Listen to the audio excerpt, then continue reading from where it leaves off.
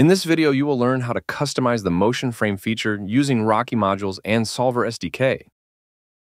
Modules are additional features that can be developed with Rocky Solver SDK to extend the software capabilities, allowing users to add external forces, remove particles, modify particle properties, gather data, and much more.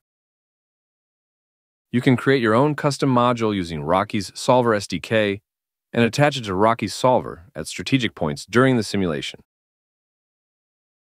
And to help you create these customized codes, Rocky's team of experts provides example codes using these operational systems and supported languages that can be the starting point for your development. You can download the code examples from the SDK and Modules package in the Ansys customer portal. For this video, we will be using the Geometry Actuator sensor module. After downloading the package, unzip it and find it in the Simple Modules folder. Remember to review the installation guide inside the package to get to know all the code examples available on each release.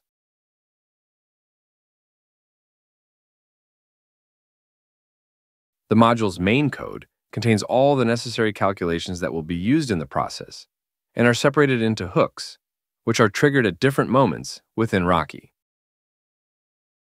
This example module needs to be compiled by the user, and details about this procedure can be found in Rocky's Tutorial 23, available at Ansys Help.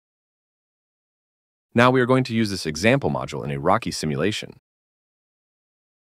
For this simulation, we are going to set up the module for a tomato separator based on different colors of the tomatoes that are defined by the particle types. First, we are going to create cube regions of interest and position them around each claw of the geometry. These claws are going to rotate and change the course of the green tomatoes so that only red tomatoes move forward. Then, in the module's data tree, select the Geometry Actuator sensor module. In the data editors of the module, we will configure the rotation movement for each claw and associate each geometry to their respective cube region of interest.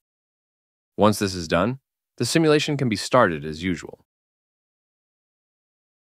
After the simulation is finished, we can check the results and verify that the green tomatoes are being moved by the claws, while the red tomatoes are not touched by them, and keep their course with no interruptions.